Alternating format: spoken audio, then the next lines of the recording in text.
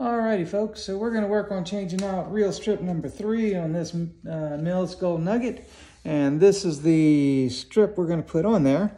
Notice the extra amount at the top. The first thing we want to do is we want to go ahead and get a pencil. And what I want to do is I want to line up the orange and the plum, make sure everything's looking nice and copacetic there. And then I want to make a mark at the top so that I can trim off the excess at the top. Also notice on the bottom, you've got a little bit of excess. That CH-3A, I will tuck in behind the part up here.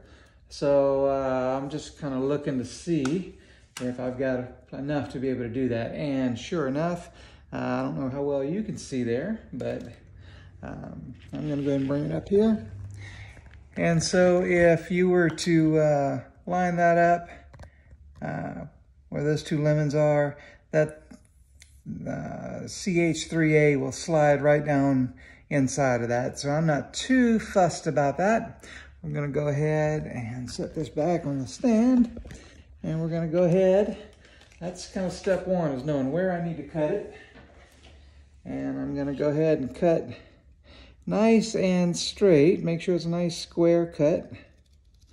And there we go. There we go. It looks nice and square. Yep. All right, folks.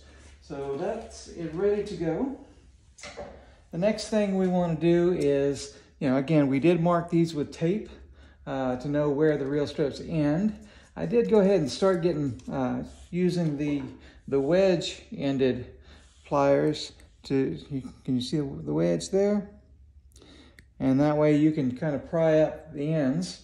So really the next thing I need to do is go ahead and get this thing to stroke.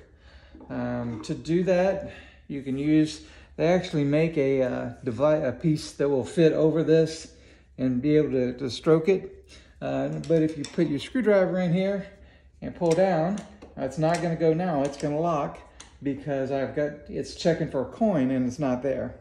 So I'm gonna reach and kind of hold this piece right here while I do that, and that'll simulate having a coin in there.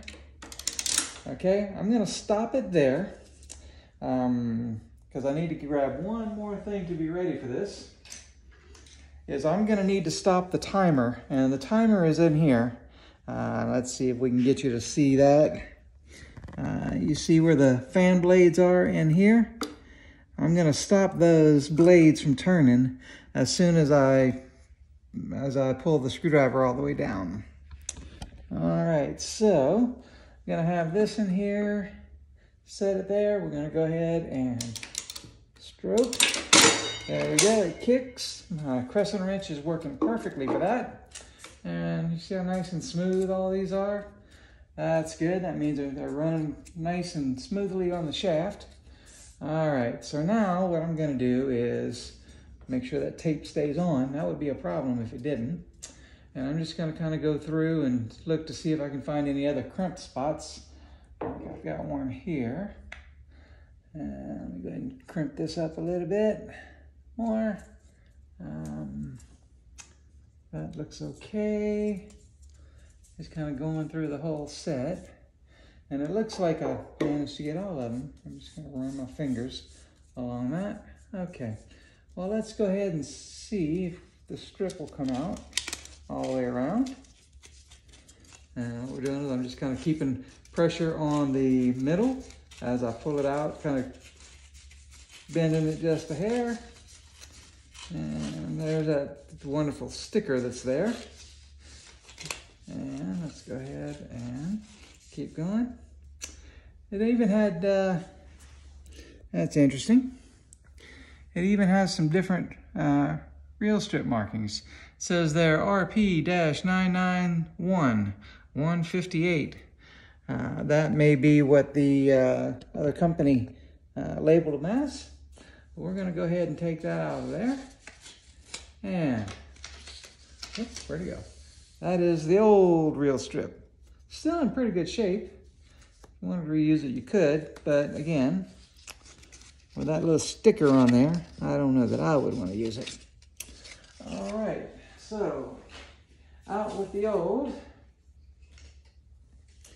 And let's go. We've got our tape here again, and it keeps wanting to come undone in the back. Okay. And the question is, there's also a notch that's in there. What I'm gonna do,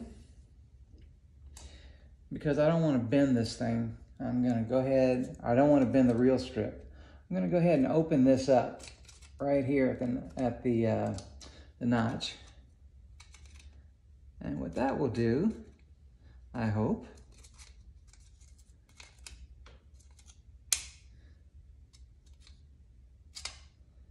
okay, let's see here. That should allow me to go in with the bell. And I should be able to kind of push it along the whole way. I'm just gonna kind of let it go on up. If it starts to get a little snug, I'll push with my thumb again.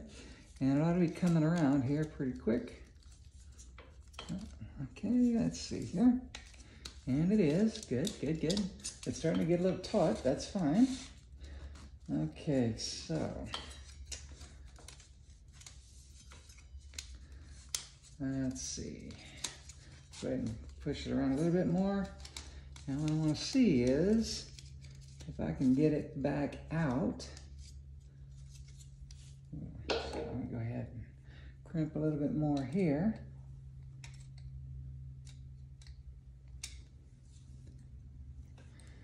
Okay, and grab these here. Because I want to just kind of lift the that bell out a little bit. So you're just gonna tilt that. And I'm hoping that will allow me to reach back in here. Well, it's gonna be difficult. Okay, we'll do it a different way. We're gonna grab this one and bend it up.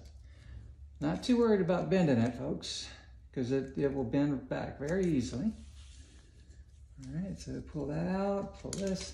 I just wanted to tuck it back underneath. Okay, and then I want to be able to pull it a little bit or push it a little bit. Go ahead and get that back in the little notch. Okay, if you can see, that's where our tape is. We've got to go a little bit more.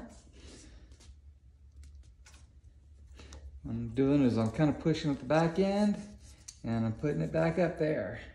All right, so I also said one of the things I wanted to do is find the beginning of both of the other strips, just to be able to make sure everything is lining up the way I hope it would. So if I go with the top of each strip, the bell, and then I'm just gonna run it around just to make sure it looks like everything is lining up nice and straight. That's a good sign. All right, so with that, I'm gonna grab these other pliers, which are, let's see if you can see, they're a pointed tip rather than a wedge tip. How about there? And what I want to do is I want to kind of hold that there, and I want to grab around, bend it down, and I want to crimp it. Okay, and that's to try to lock it in, because the last thing that you really want to see is where you try to kick the machine off again, and the inertia makes those shift, and then you got to do everything lined back up again. So what I'm going to be doing for the rest of the little bit is I'm just going to bend that back down, and I will go and crimp it probably every fourth character or so. Look at there, here. Let me go ahead and show for the owner what the, where's it at? Here we go, this way. There's what the new gold nugget looks like in the reel strip. So just imagine as it goes around. All right, so I'm not gonna bore you with all the lovely details. I am just gonna go ahead and stop it here. Again, all I'm gonna do now is bend these back over and put the crimpers. And that's all there is to that. And I'll go ahead and work on the other reels another time. That's it for now. Bye-bye, folks.